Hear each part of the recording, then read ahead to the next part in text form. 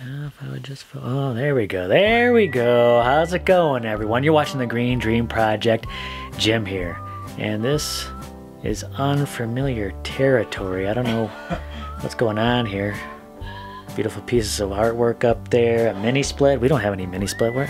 I'm actually here in St. David in our neighbor's trailer. Our St. David neighbors.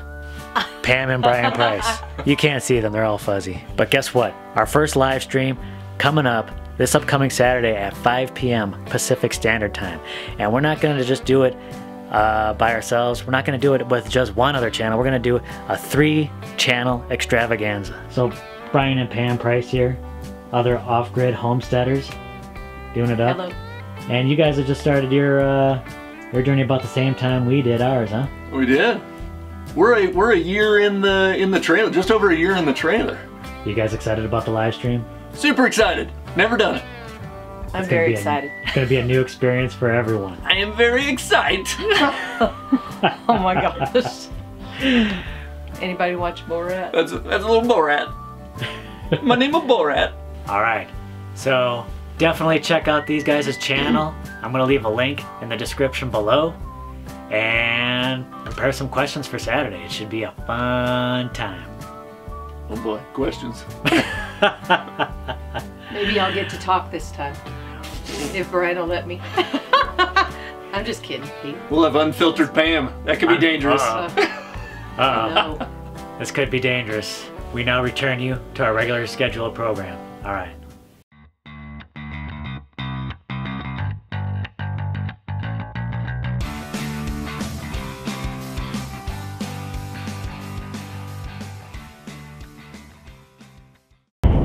How's it coming out here? I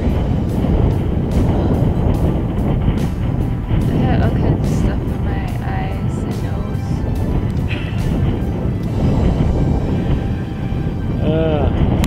It's a rough day to be outside working, isn't it? So the wind out here is just absolutely crazy. Could be up to 30 miles per hour, blowing over our ladders, tripods. Luckily it hasn't blown Jess away. She's still out there hard at work, digging out this trench. Every time we make a trip, we gotta pack up what we all got with us. Mainly water for food, right?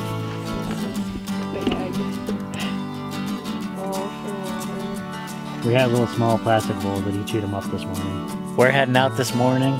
We're heading to Sierra Vista. It's a big day. We're planning on making kind of a big expenditure, at least for us.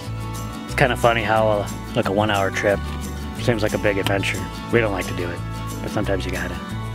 All right, we're heading out to Sierra Vista. We're here at Lowe's. Lowe's is our first stop. You excited to be here? We don't like shopping, but it's a necessary evil. We got to find the right tool for the right job, you know what I mean?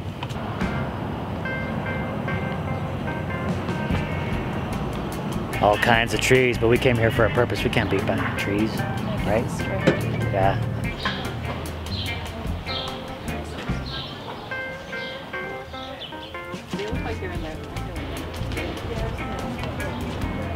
Lowe's has got rain collection. Jess, we came here for a reason. Where are the... See, look, those have faces.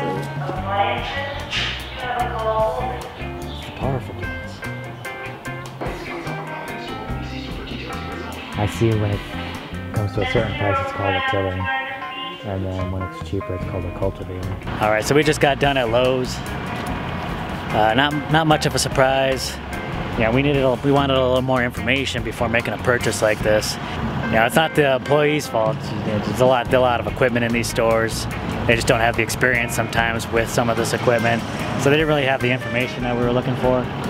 And we're just trying to make the best decision possible before splurging like this. We're not getting the specific information we need. So now we're gonna try the comp. That's short for competition. You ready?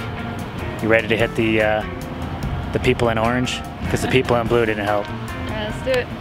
All right, so we are at Home Depot. We're gonna see if they can help us out. We need some answers. So we went to the competition and we did find someone that was a lot more helpful. definitely had some knowledge on the machines. He was able to give some practical advice, and we made our choice. We're the brand new owners of a tiller. Never something I thought I'd buy. Should be interesting. All right, I think we're ready to go back.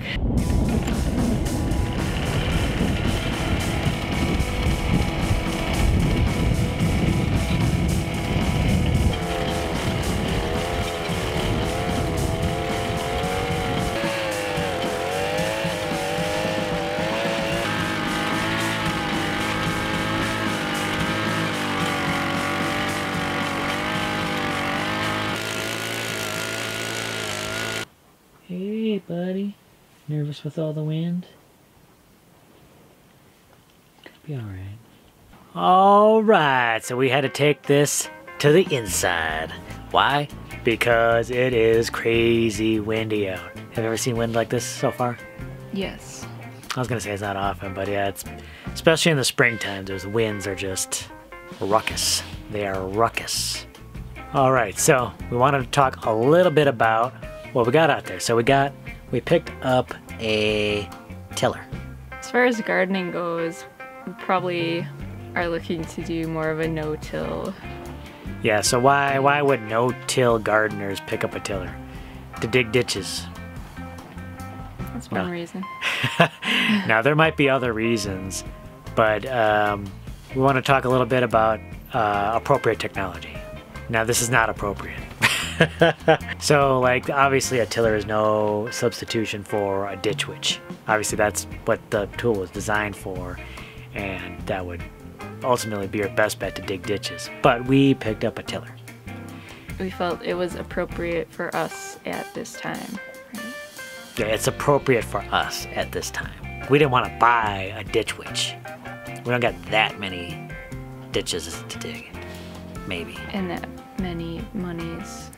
Yeah, like, so to rent a ditch witch plus something to, like, a ramp to be able to get it into the truck would have been phenomenal. Like, so for that same price, we picked up a tiller, which we might then maybe use for multiple applications around here.